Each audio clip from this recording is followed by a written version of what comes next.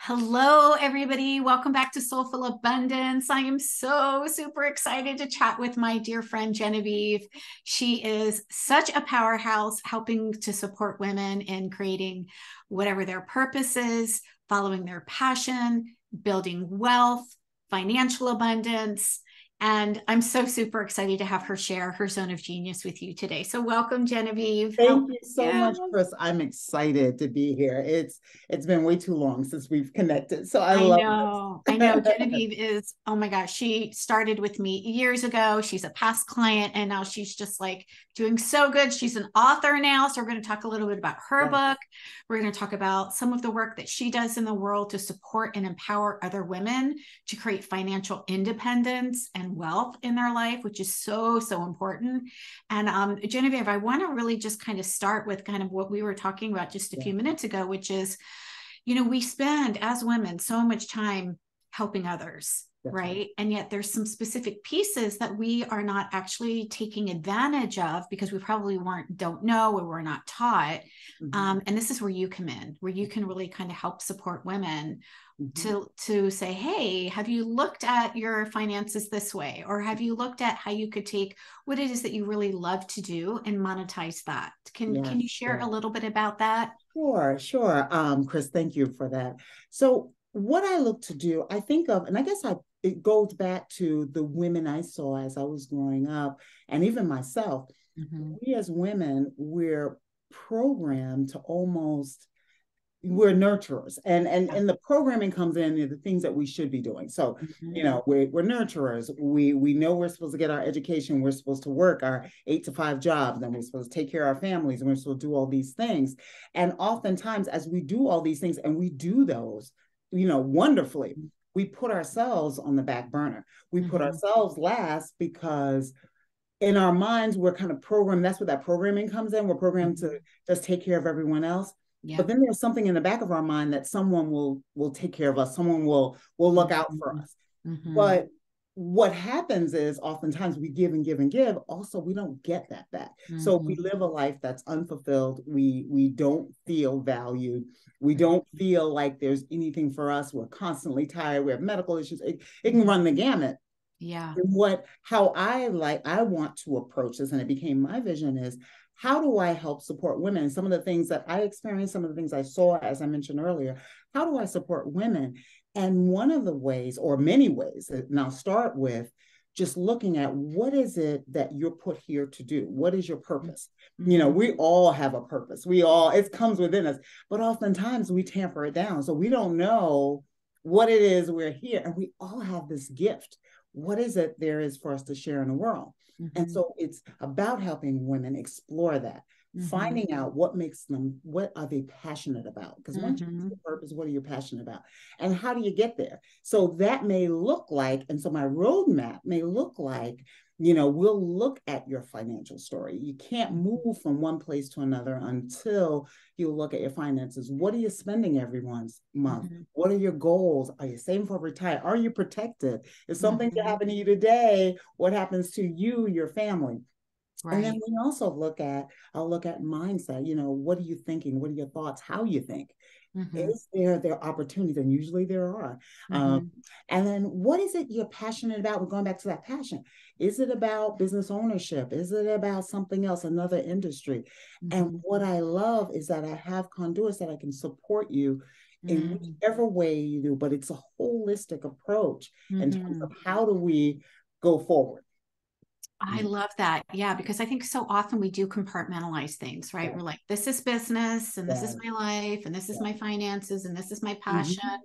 And really, we need to take a look at the whole thing, right? That's right. It's That's not, right. it's because we're body, mind, spirit, That's right? right. And energy is energy. It just kind of It interweaves. There is does. no difference between, Mhm.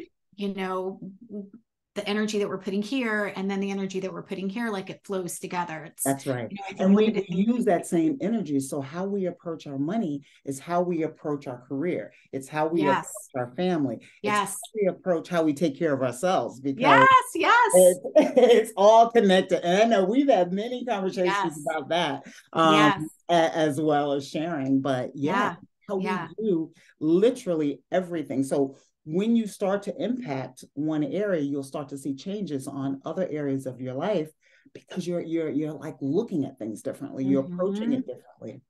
Oh my gosh, that's so powerful. Yes, that's, one of the things I know that you and I learned when we Mm-hmm. were learning our profession of That's right. coaching is the way that we do one thing That's right. is the way that we do everything. And So the way that so we're showing up true. in one area of our life, we can probably be pretty Yes, clear that we're showing up in other areas of our life that way. that's So right. just, it's kind of like that necklace or that pearl Mm-hmm. necklace that we were picking Mm-hmm. up one pearl and the rest of them follow.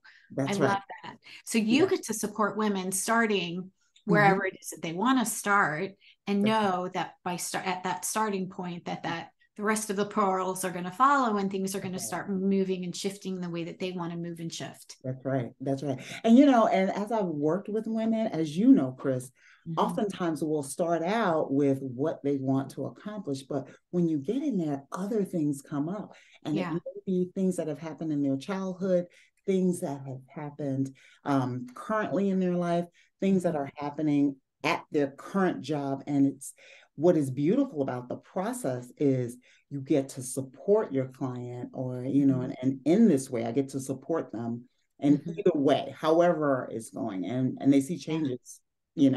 in almost everything, and places you don't expect. I know Yeah. I've experienced that, which is Yeah. quite Yeah. powerful. Yeah. I love that you dive into mindset because that's so important, right? It's not just about the right strategy to create That's the right. money. It's about the mindset that we have in place, our intentional way of being, what it is that we're thinking that's creating our thoughts, that's creating our feelings, that's creating our actions, it's then creating the results. And when we learn how to be really clear about how are we really looking at the world? Who is it that we're being in the world? What actions are we taking from that space? Or are we just, hustling, trying to do the thing, trying to make the thing, trying to Oh get my the thing, gosh, it's right? so true.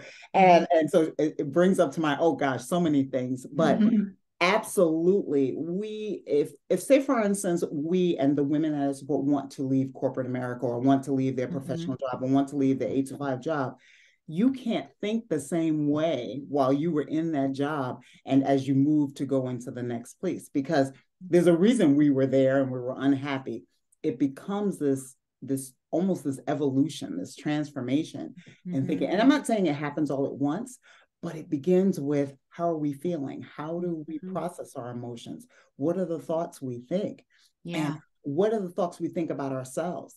And I know for me, as we were working, and I remember being in your programs, for me, one of the hardest, I should say the hardest things, one of my things that I had to kind of think about differently was that if I work hard, I'm going to get these results. And I had to always work hard. So I had to drive and muscle my way through. And what happens when you muscle, you come from this masculine energy. So what happens, you're constantly muscling, and it doesn't necessarily mean that you get what you want from the results. You get a result, but is that the result that is the best result for you? Right. It's learning ourselves and learning how to begin to think of things in a different way, in a more intentional, inspired way. And for me, one of the biggest challenges was kind of tapping into those emotions.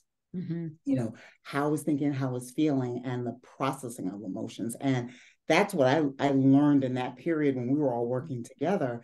It's, how do I look at my emotions differently, and knowing that they were all connected to my thoughts, but it didn't have to be that I was muscling it, because that was definitely a muscler. Yeah, absolutely. Yeah, because thoughts are just thoughts, right? It doesn't necessarily mean that they're facts. That's They're right. just a thought. And chances are, as you know, because you worked with one of my good friends, Yes. Oh my gosh. mindset, I so right? much. Oh my gosh. Many of our thoughts are just belief systems that we've taken on That's from right. other people that have put on repeat. So we might be having a thought that comes from a very old pre-programmed belief system. It just isn't true, but it's giving us a feeling of fear or doubt, or like, nope, I have to hustle because money doesn't grow on trees, or I have to work really hard because if I don't work hard, then I'm not going to be compensated, right? And so those are just really old, outdated programs that don't serve us anymore. When we take a look at those and be like, oh, is that really true? That's right. That's really right. Is it really? Do I really have to be that way? And I know for me, I thought, because I came from corporate America, that was the Mm-hmm. way I needed to be in that space. But then now I think about it, is that the way I really needed to be, or is that the way I chose to be? And Right. it doesn't necessarily mean that's right. It's Yep. just, it is. Yeah. Yeah. You Yeah. get to impact that. And I Yeah. get to Yeah. impact that. Yeah. I like to think of it as, the train of thought, right? Mm-hmm. And there's actually two trains. Mm-hmm. One train of thought is going to take us more into the doing the same thing on Mm-hmm. repeat that is actually not bringing us closer to our Mm-hmm. destination. The other one is more from an abundance energy, which is, Mm-hmm. thoughts that are going to take us closer. And Yeah. it's like, it's not right. It's not wrong. There's no right or wrong thought. Mm-hmm. It's just, is this thought that I'm thinking right now about myself, about my business, about my life, about my purpose, about whatever it is that we're diving into, is that helping me That's get right. closer to where it is that I want to go? Mm-hmm. Or is it taking me into the opposite direction of That's feeling right. fearful and doubtful That's and right. confused and scared and Yeah, overwhelmed? that's right. That absolutely, absolutely. And it's knowing the difference between Yeah. those, Yeah. because Yeah. oftentimes if we do not know and if we do not come outside of that space, we think we're supposed to continue what we're doing. Okay, we didn't get the result, but I continue doing Harder. it Yeah. because Yeah. that's what I know and that's what I'm Mm-hmm. programmed to do. Just Mm-hmm. keep pushing at it instead of, is there a different way? Is there Mm-hmm. another train of thought? Do I Mm-hmm. need to explore something different? Yeah. And that's where, you know, reaching out for help, you Mm-hmm. don't have to do it alone. And getting coaches or getting individuals that can help you kind of Yeah. hold that mirror up to yourself and look at that and say, here's how we can think about it. Let's try it a Mm-hmm. little bit differently. Yeah. Oh, yeah. Because we absolutely cannot read the label when we're inside of the bottle. And when we're No, here, the that's thought right. that is creating the problem is not the Mhm. same mind that actually has the solution, right? One of my favorite Einstein quotes, and sometimes we just need somebody to be like, yeah, like, is that really true? Like, is Yeah. there, what is the person that thinks those thoughts, and who is the person that thinks those thoughts, and what are the results that that person gets? Yeah. I want to hear about your book too. Tell Yes. us about your book. I'm so super excited. Okay. All right. So my book is entitled Clutch Your Pearls: 7 Gems to Create the Life You Desire. And one of the I think the impetus for me in terms of creating this piece, besides, I toyed with the idea of being an author, but it was really about um helping people think about their passion or their purpose, and really kind of driving into that, because I think that's I won't say the first step, but I would say that is an important step that drives everything we do, understanding what we're here to do, why we're here, etc. And this is what this is. And it's not necessarily, I'll put my feet up and you're going to do work. There are Mm-hmm. questions, there are things, Mm-hmm. there's journaling in there, which Mm-hmm. was a big thing for me because I didn't always journal. Mm-hmm. But I found that when I was going through certain things, I had to jot down Mm-hmm. ideas. There's sometimes you just have to write.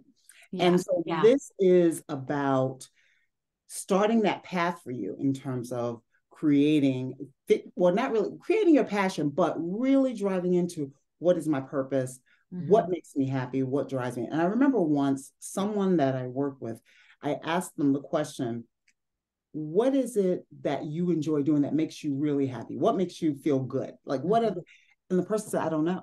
Mm-hmm. And I thought that it was a woman, and I thought that is kind of, that's a shame, Yeah. that you don't Yeah. know what makes you happy. And I think it's because we don't tap into that Yeah. piece. Yeah. Because again, we go back to you're taking care of everyone else. But I thought that this is a way to start that journey. Mm-hmm. Start with, what am I here to do? Why am I here to do it? How can I ignite this passion within me? Mm-hmm. How do I move Mm-hmm. forward? And that was the impetus of the book. I love that. So what are the seven gems? If you can give us a high overview. I'm excited. Is Yeah. this And so is I'll this your show you the pearl cover. pathway? And what I did was, Oh, show us your book. yeah. Yay, yay. So I shortened the title just a little bit because I wanted to put it Yes. all in there, but it's a matte finish. And the pearl is one of my symbols because the company is the Pearl Pathway of Wellness. Mm-hmm. And my idea for using the pearl is my symbol. because when the pearl is made, as many people know, the oyster has irritants within its shell, and that's where the pearl is formed. But I thought, we always have irritants in our life.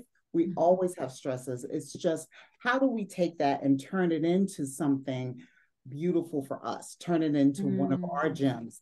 How do we take what's going on to turn those into the gems?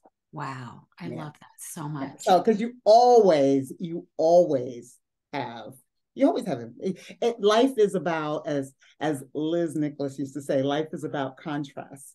Yes. And it truly is, and it's contrast always. But how do you deal with that daily and take that into making something beautiful for yourself? That's so much, Genevieve. I love that symbol. Love that symbol. So, I won't go through all the gems, but one of the first ones is, or one of the first things that we talk about is, why are you here? A lot of it is, that goes back to your purpose. We think we have to go out and discover it. It's already within us. It's part of our human fabric. It's a part of our essence, who we are. And it just takes time to just quietly start to kind of delve into that, explore what indeed is your purpose. So I believe that's that first step. And I remember a friend of mine read the book, and she said to me, something you said in the book about when you find your purpose, or you connect into your purpose and what you truly want to do and what you're here for, it'll hit you, and you'll almost want to start crying, because it's just like, that's it. That's the thing. And she said, it's absolutely true. I found that place for myself, what makes me feel like I'm here, and how I can support my community and beyond. So, that's beautiful. Yeah. That's so beautiful. Yeah. Oh my goodness.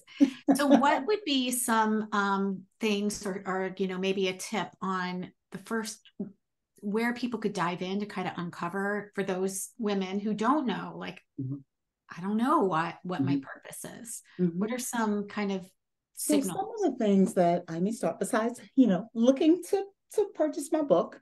But one of the things I do say to people, think about, even in the jobs that we do and all the jobs that we've had, there's something in each of those jobs. There's some common denominator or things that we find joy, and the things that we know, no matter what, we always enjoy doing that. And I'll use myself as an example. Yeah. So I worked for, like I mentioned, I worked in corporate America for many years, and I always managed people. And so I worked for profit making.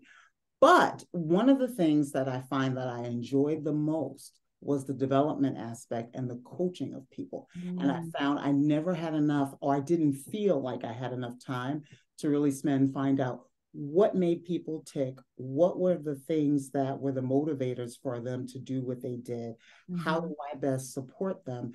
And I found those were the things that I enjoyed doing in every role I had. So, ironically, here I am, I'm a coach. Yes. But it's oftentimes you start where you are. For the job that you have, even today, what is that thing that you truly enjoy, that you feel like you don't have enough time to do, but you could do that every day, every minute of the day, every hour of the day. You wake up, you could do that no matter what. I love that you have the guidance to kind of take a look at not only what it is that you enjoy, but you can actually see a pattern when you look back, right? That's like right. I can see a pattern in my life too. I love to be in community, right? Even as a little girl, I would go on marches with my grandmother for the Equal Rights Amendment through the streets of Washington, D.C. When I was raising my babies, I would be the one that would host the mamas over, the play dates, or the homeschool group. I would be the one that would be hosting the dinners, or starting the community. And it makes so much sense that today I have my own community where I get to support women. And so this idea of supporting and empowering women has carried through my entire life. And so it's really cool that when we can take a look at what is it that we love. And even if we don't think we can make money at it, what is it that we love? Right. And then like, oh, wow, I could actually do this, or it's pointing us in the direction, right? To explore and get information. I totally agree. And it's interesting you said that about what you did as a child, because while I may start with the jobs that you do or the jobs that you've held, there are patterns from when we were children. Mm-hmm. Always I was the person that people would ask, what's your opinion on this? What's your advice? Mm.